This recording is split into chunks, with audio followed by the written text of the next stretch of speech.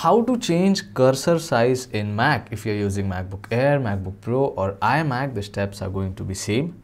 Now currently you can see I am moving the cursor here and there on the desktop. Now this is the current size of this cursor. If I want to increase it, then you can go in system settings, you can find that in dock, or else you can go and select Apple logo and then you can select system settings. Now once you open system settings, on the left hand side all you need to do is you need to open accessibility option, and in that you need to go in display option.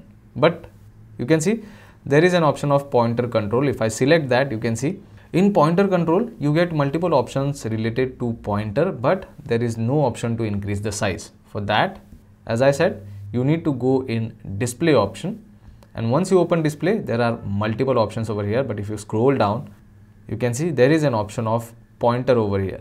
So in that you get an option of pointer size. Now currently it is on normal. If I go one step ahead, as you can see, and you can see the cursor size has increased. Now further if I go once again, now you can see the cursor size is increased.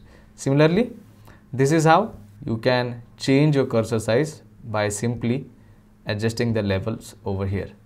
So this is the maximum size which you can get for your cursor, and this is the minimum size which you can get for your cursor. Usually I love to keep it here. You can keep it whichever you're comfortable with. So that's pretty much it. This is how simple it is to change the cursor size in your Mac. If you find this video informative, guys, don't forget to subscribe to my channel. I will see you all in the next one. Thank you.